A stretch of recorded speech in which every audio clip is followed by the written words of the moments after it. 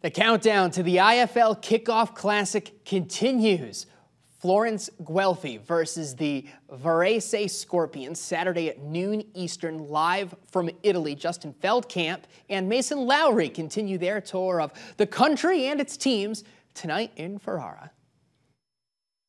Well, we really got the cultural and art experience today in Italy. We are in Ferrara, and it was a fantastic day. We got a tour of the mayor's offices.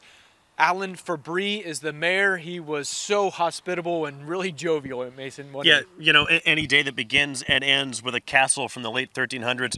Directly behind you, Castello Estense, which has one of the only full moats surrounding a castle anywhere in the world, is a good day. And you're absolutely right. Very much a man of the people, Mayor Fabry. We asked him when he was back in Toledo in the fall for the University of Toledo's homecoming game. We said, what was your favorite part about being in the Glass City for a week? His favorite experience, walking through a pumpkin patch, because it was something that a garden variety Northwestern Ohioer might do on any given day. Really a great guy. It was awesome to spend some time with him. Yeah, and he really enjoyed the tailgating scene at the UT Rockets game as well. And he spoke to how beneficial it is to have Ferrara and Toledo as sister cities.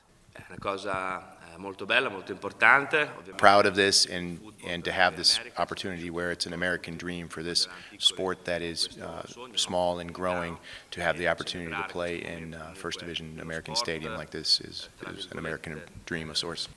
In addition to that, we were also able to take a tour of, I want to get this right, the Pinacoteca Nazionale and Palazzo di Diamante. That translated means art museum inside the Palace of Diamonds, and it was spectacular. Very well said. And you know, that's a museum that rests on what is considered to be the oldest modern street anywhere in the world. An absolutely stunning building. And we had the good fortune to be here when we did, because after 2 years of going through extensive renovations, the museum opened up again less than 2 weeks ago. So we were some of the first people to go back through it. A monument to the art of the Renaissance with a really interesting Toledo connection. Yeah, multiple $multi-million restoration over the course of 2 years, and there's a painting from 1502 by Lorenzo Costa that is on temporary loan from the Toledo Museum of Art to the Art Museum here in Ferrara.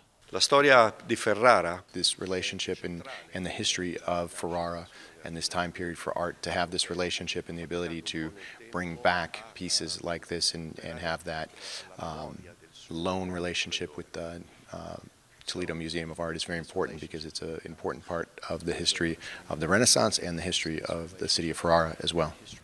So art and culture in the midweek portion of our trip, but we are back to American football here in the coming days. Yeah, can't wait. We're going to go down to Florence tomorrow, spend some time with Firenze Guelfi, the reigning Italian Bowl champions. They'll be playing Varese Scorpions this Saturday on BCSN in the Kickoff Classic. Cannot wait.